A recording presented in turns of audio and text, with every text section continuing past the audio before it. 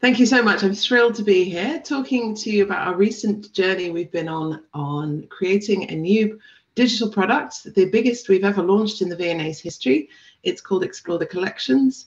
It's in beta phase at the moment, which means it's not completely finished, but we've taken a massive step in finally bringing together the collections data that the V&A holds around its 1.2 million objects, as well as the stories behind those objects. And I'm going to take you on some of that journey we've recently experienced. But firstly, I'm going to take you back to the late 1990s.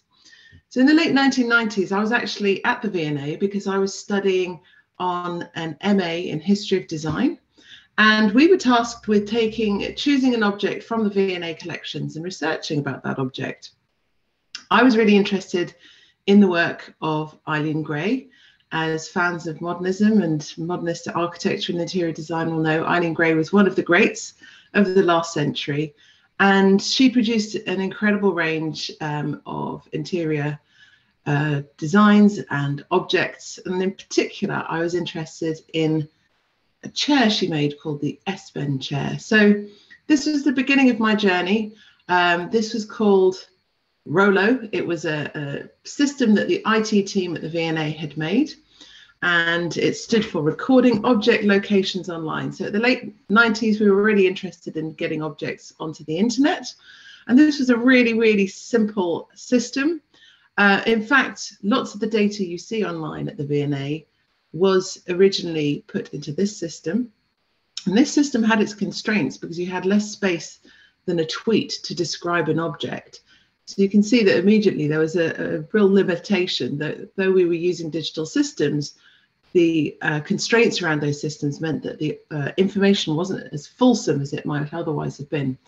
So this led me onto a journey to find more paper records, more traditional records. So I had to work out where in the V&A I needed to go. There are 7 miles of galleries. It was quite daunting as a student to find your way around. In fact, it still is today. And eventually I found the furniture department. And in the furniture department, I found a bunch of Rolodex cards, index cards.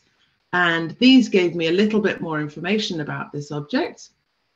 And this object, unfortunately, was not available for me to view at the V&A because it was on a long-term loan to Dublin. And at the time, it meant that when I was looking for further information or to see the object, all I had were these index cards that you see before me.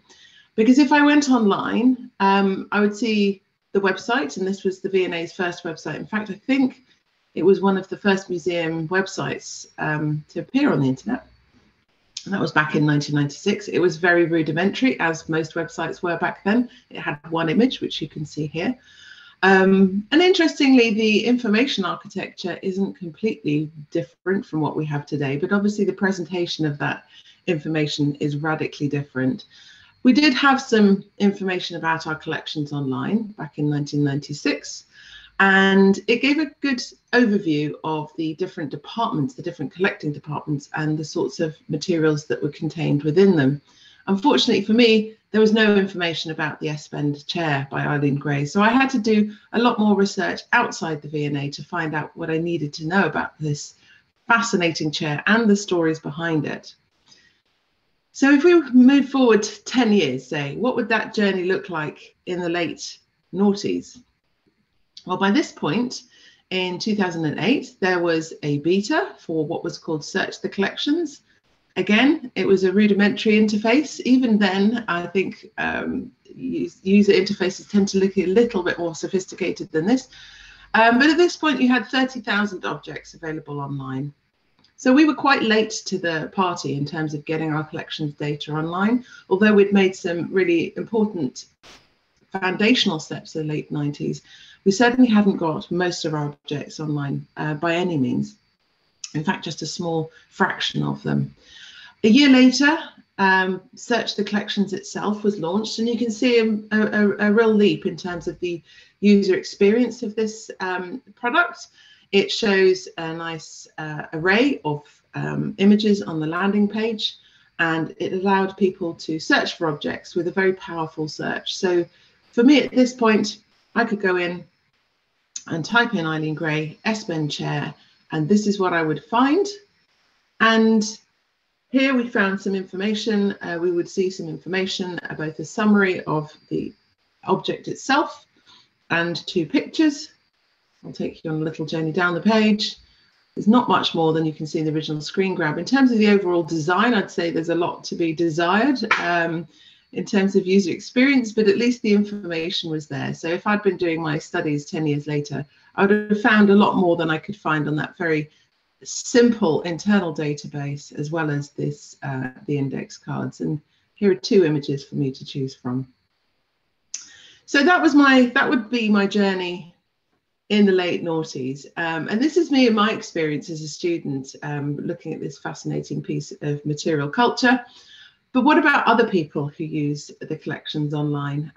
Sorry, before I go there, this is just a snapshot of what the website looked like back then as well. And you can see, again, pretty functional. There are a few stories here, but not many, about some of the key highlight objects. But again, though I could find more collections data online, I wouldn't be able to find any stories from the V&A about that chair. So this is where my journey would have ended. So this was one example use case, mine as a student, but we wanted to find out when we began our journey, what do people other than me want and need from our collections online? So just to give you a bit of context, Search the Collections, which you just saw, receives about 1.7 million sessions a year. And there's also collections content on the main site. This is all the editorial content, the rich story-led content on the main website that receives about 3.6 million sessions. So there's immediately an opportunity here to join what were currently 2 silos. One is all the collections data that sits in Search the Collections, and 2 is the main website with all the wonderful stories on it. And what we found interesting was during closure, our collections content performed extremely well, with a 15% increase in page views. And I'm sure many of you experienced similar sorts of increases in browsing activity. So when we started this journey a few years ago, we began by asking who is using our collections online. And what became really interesting to us was that actually most people are there for personal interest. They're about 40% of the audience. And actually, if you combine those coming for professional and academic reasons, they share a similar proportion. So it was certainly a product that was designed for researchers and professional users. It wasn't built for people who just have a casual interest in art and design. And they were actually the biggest part of our audience. And there was also a small percentage using our collections online to help them plan a visit, but the existing product did little to help them with that journey. And we also asked about people's levels of knowledge. And what became really interesting to us was, of course, those who are coming for academic reasons have a lot of specialist knowledge, as you can see in that top bar in orange. They have a considerable grounding, as one might imagine, in the history of art and design. Again, those coming for professional reasons are also very specialist. But what you see when you look at those who have personal interest, which is the biggest percentage of the audience, they have little specialist knowledge.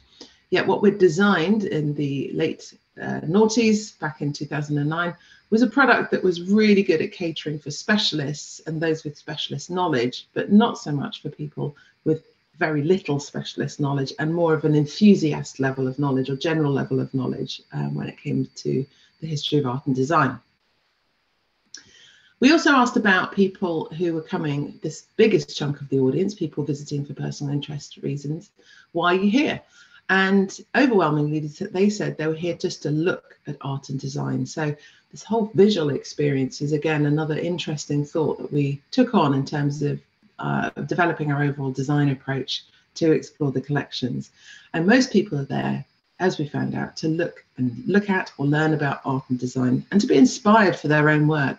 And this idea of inspiration became really, really important and came out very loud and clear with all the user research that we did. For those visiting for academic reasons, it comes as no surprise, they're here for research, but also to be inspired. And for those visiting for professional reasons, again, research was a really important motivation for them, as well as inspiration. And then we asked, what are the specific areas of interest for users across all of our sites. And we found out overwhelmingly people were interested in a specific object, but also they're interested in periods in time, they're interested in styles and art movements, and they're interested in materials and techniques. But what we had with Search the Collections was an interface designed primarily based on individual objects.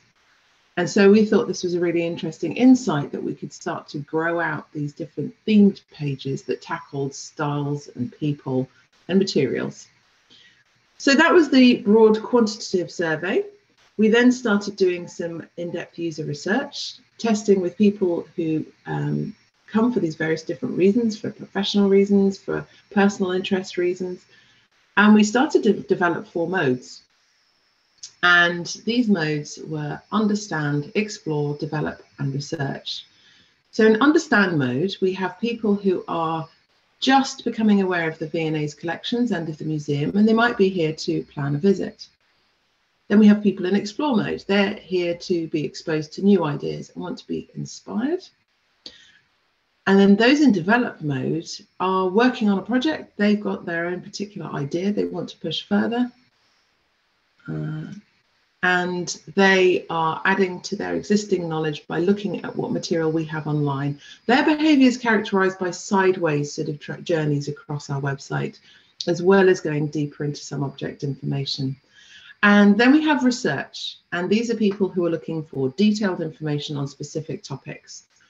So actually for me, back in my MA History of Design days, I was in develop mode when I was looking for broad information about Eileen Gray and her interior design work, as well as research where I wanted to go deep into the object history of the S-Pen chair. And what we found was we were catering really well to those in research mode who were looking for detailed information. They know exactly what to put in a search box. But the rest of these modes were really uncatered for. We weren't really serving the needs of those in these different modes of understand, explore, and develop. So what do these modes look like? How do they help us with the design process? This is an example of those in develop mode. So these are people working on their design projects or looking for inspiration. They could be people who are in the professional arts. They might be architects or designers or costume or set designers, for example. And you can see here various spectrums of where they sit on a spectrum of familiarity with the museum, or of familiarity with the particular topic they're looking at, how much research experience they've got, and whether they're looking for something specific. And here you see a quote directly from one of the people we interviewed, and they're looking to be taken to things that they might not have thought of going to. So this is different to those in research who have a very high level of intent. In develop mode, people are curious to find out what's next, what's new, what's connected with their interests. And then we have example quotes here. So people in this mode love just going down a rabbit hole of beautiful stuff. They're really image-led. They know that images are the most important tool in their research. We also found that they find copyright quite confusing, as do we all. They want it to be very clear what they can and they can't use.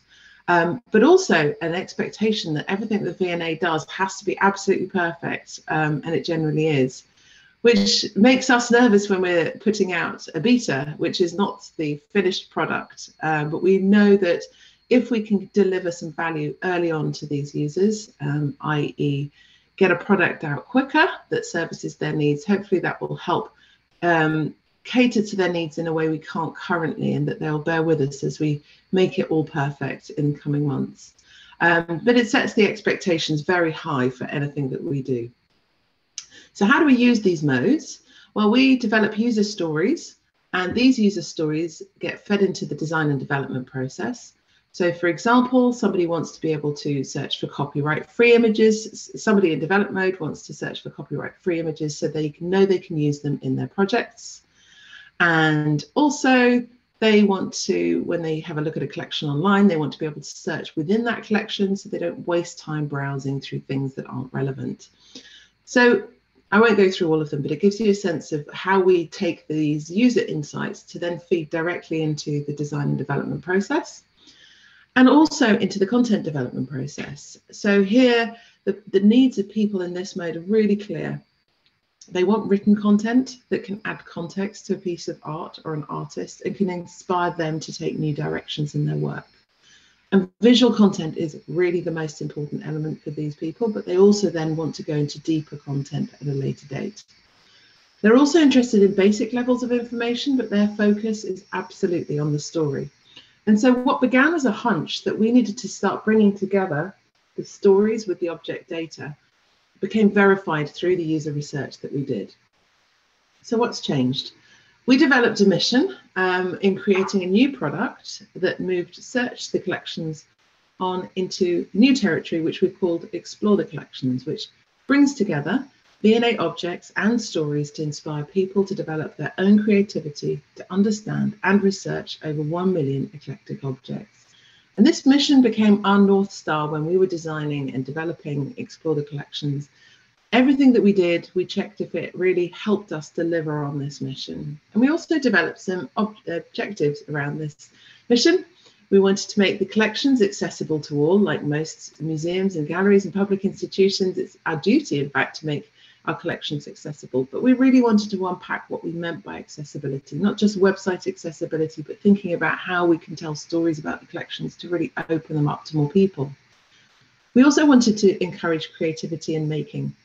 And that's really at the heart of the V&A mission. We have over 42% of people coming to the museum itself and online are makers and want to make beautiful objects of art and design, and we want to help fuel their own creativity. We also wanted to present imagery in new and better ways. Imagery came out as something very, very important for all users in all modes, that we needed to do a better job of showing this rich cultural heritage that our collections represent. We also wanted to help people discover more objects and stories, not just through search, but thinking about more intuitive ways to discover our collections online. And in terms of delivering on all those objectives, we thought we could really help deliver on our fifth and final objective, which is to grow our audience beyond our sector. We knew that our collections are accessed online by specialists, by people who know and love the V&A, but we knew we've got the potential to grow that audience significantly. So we started off looking at our information architecture. I won't go through the detail here, but it just gives you an idea of how we approach creating new page types and thinking about the user journeys that will connect these different page types. It's also unrealistic to think that people come in through the top navigation on our website, which is /collections, and then they travel down through these different pages. Most people, in fact, come right at the bottom there on the object pages. 75% of people come on an object page having landed there from search. So our job was to better connect these different page types to make sure that people don't end up on a silo on an object page and just disappear. So the exit rates was something that we were looking at to see if we can decrease, to show that people were actually finding more interesting stuff and continuing their journey across this overall architecture.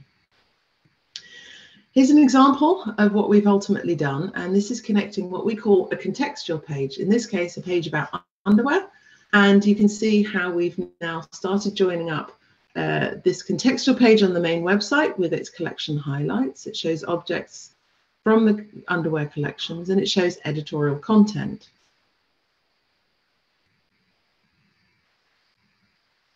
And we know this is how lots of people encounter our collections online. But what we want to do is take them over to the object data itself that was formerly housed in Search the Collection. So this was the first piece of glue that we'd made, a way to browse this collections grid. And if you're a person who is interested in this girdle, for example, you now land on the new object page on what was Search the Collections, that's now called Explore the Collections. And you can immediately see we now have, as well as the object data, we have this editorial content about that corset, as well as all the rich collections information that's now been categorized in much more fluid ways. And you've got this feature here called You May Also Like that allows you to take a visual search through our collections, either through other girdles or through other pieces of underwear in this case. And it's a way for people to take horizontal journeys across the collections. I'll explain a bit more about what you're seeing shortly. But to go into more detail, this is what the object page used to look like on Search the Collections. These are some of the most important collections objects, which is the miraculous draft of fishes, one of the Raphael cartoons. They're giant canvases that were preparatory sketches for the tapestries that exist in the Vatican. And these are very, incredible objects with very rich stories around them. And these object pages weren't really, in our opinion, doing much justice. You didn't get a sense of the size of these incredible artworks. You didn't get much of the story. And this is what these look like now in Explore the Collection. So immediately you can see a prioritization of the rich imagery around these objects. But also you can see we've included in these story areas here some of the wonderful stories about the Raphael cartoons. So I'll take you on what that page looks like. As you go down the page, you can see that the images are sticky, so that as you're looking through object data, you can continually reference the images on your right-hand side. They drop down the page. And here's the art editorial content that I mentioned. And then a much clearer signposting to other data that is organized around the taxonomies that exist in our collections database. And also an opportunity to suggest feedback about this object record. Again, you can also look through other objects in the collection that relate to Raphael. And that's another way to take you on a journey horizontally from Raphael to, for example, objects connected through the collection, in this case, onto a portrait of Leonardo da Vinci. And then search. Search has been a really important feature of Search the Collections, and with Explore the Collections, we've not abandoned it. It was very powerful search before. This is an example. If you were looking through China, it would give you anything tagged China in our collections. But this, and I haven't got a video here, but this would ask you first if you were looking for China the material or China the place. And hopefully you can see here, we've done a better job here of concertinaing some of the data together, the information, so that you expand only those categories you're interested in, rather than seeing everything in a giant list on the left-hand side. It's got a very powerful filtering process. So instead of having an advanced search button, as we had on the left-hand side, we now have a phased journey that allows you to make it incrementally more advanced as you progress through your journey. But it's a much more organized way of showing search, but still powered through still powered through a really powerful elastic search at the back end. Very briefly, we've also, and one of the reasons we wanted to get our beta out quickly was to deal with some of the more offensive, problematic records in our collection. And so we've created a series of design patterns that help protect people from some of the more problematic areas, whether they are imagery or whether they're the words contained within the images, or in fact the object's description that might have been written in the past. In fact, many of our object records were written pre-internet, and they might be taken from Victorian records and written in a way that is now offensive to contemporary eyes. So whilst we're going back and updating lots of our records, and bearing in mind there are several million of them, it's going to take some time. We use this feature to help us alert users to any sort of offensive material. And so you can see here on the top left what that looks like in the search results, either as the image view on search results or the listings view at the bottom left. And then when we've actually grayed out the actual image so that you have a piece of friction that we've actively introduced here, so that people have to consciously decide to see this image, and also a warning prominently at the top of the page. Yes. And so I think we're kind of running out of time, but you can have, if you want a brief few seconds to round it up, please do so, and we'll have some questions from the audience as well. No problem. I will whiz through the feedback. Basically, lots of lovely feedback. I won't go into detail, but people have really realised that this has helped them take them on lots of journeys down the rabbit hole, just as we set out to do. And lots of feedback on the work we've done with the data itself, and also on the design and UX. So I won't show you what that Eileen Gray chair looks like now. I'll save the time for questions. You can go off to Explore the Collections, hit Collections on the main navigation and have a look yourself. And this goes one step further to solving the William Morris problem. The William Morris problem being that if you're interested in William Morris at the V&A, the data around him is currently housed in 9 different systems. We've taken a massive step forward in at least bringing together the data from 2 of those systems, the object data in the collections management system, and the editorial stories around the rich stories of 5,000 years of human history that's contained within the V&A website. I shall end it there and reserve some time for questions.